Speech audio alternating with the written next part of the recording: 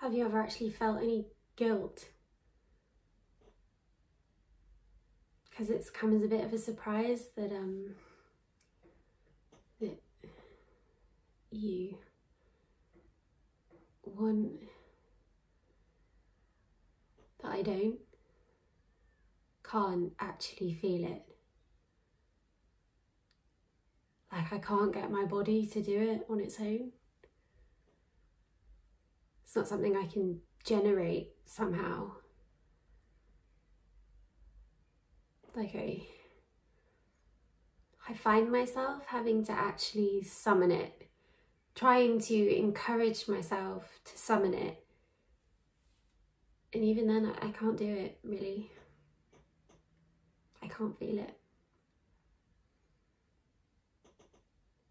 I thought it might be shock at first, and then grief, but I think I might not feel it. I can't. I don't. All I can feel is total joy, total peace. I look at you and I sometimes actually make myself think of him. I force him into my head and I don't feel guilty. What does that mean? What kind of a person does that make me?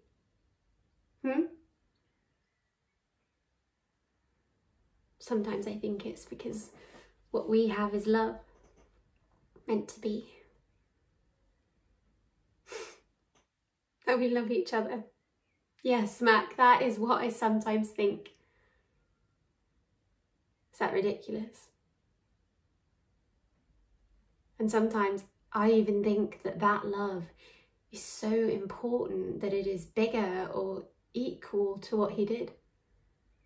That they're just two feelings. One is love and the other is despair, and they both just have an action.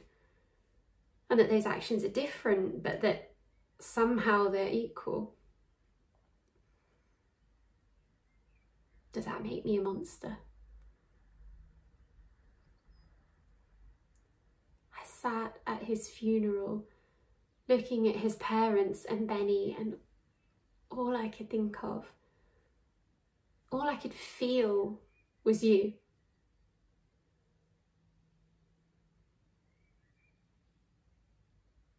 But then I look at you and I wonder if it's actually there. I wonder if I added up the amount of minutes, hours, fucking days I have spent thinking about you. The amount of fucking longing I have done. If I added that up and weighed it against anything you've ever actually said, but then you do the smallest thing. You make me a cup of tea when I don't ask. Or you touch my hand really lightly in a room full of people. And I think, no, Sophie, don't laugh. Don't laugh because it's real.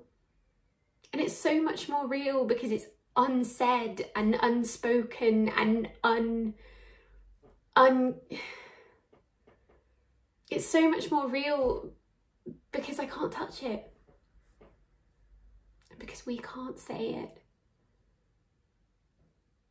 Because I can't see it. It's so much more real because I don't know if it's there.